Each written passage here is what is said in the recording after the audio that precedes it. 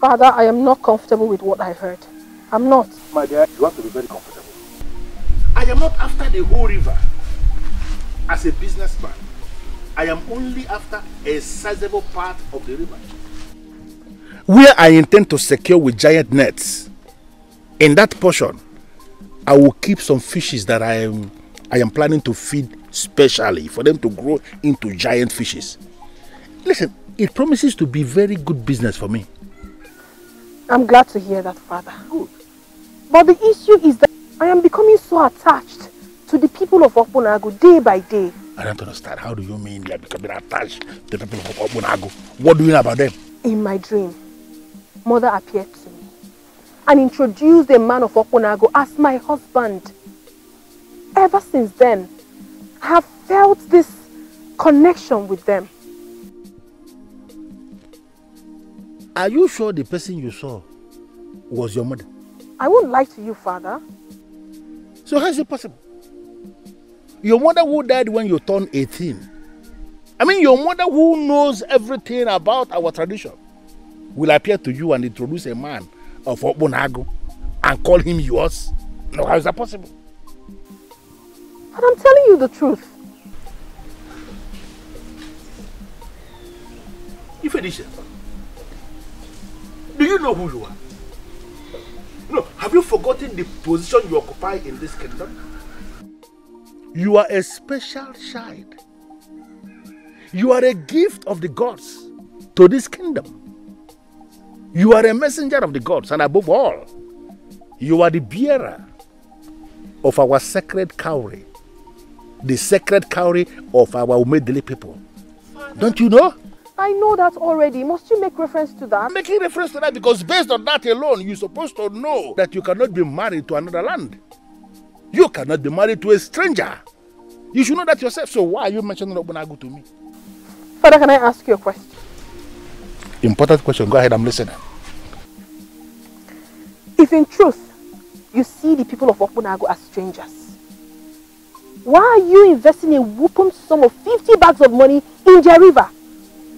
Or are you trying to tell me it's the river that attracted you to them?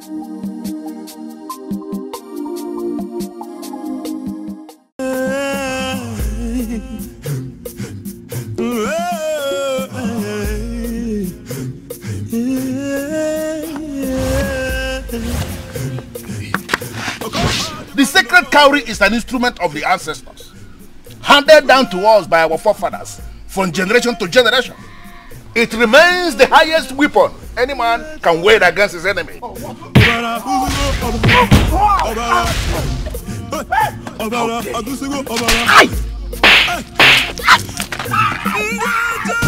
This money column popular bears the caduceus of the ancestors, which makes me legitimate and a powerful king. You are a fool! How dare you!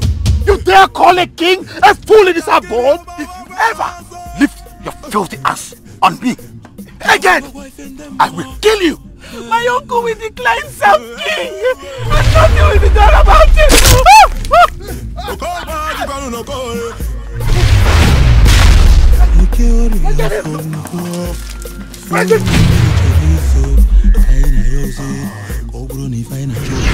There is an element of good in the worst of us, and some bad in the best of us. There is this look that can only be seen in a woman when there is a man making her heart throb. It took you just one appearance to humble my father. Is there anything too difficult for you to understand? If only I can get answers to why he always haunts my dreams. It will help me a lot. I do not know if she's the one haunting me, or if I've been the one haunting her. You expect me to be calm when my wife brings another man home? I am not your wife. I never agreed to marry you.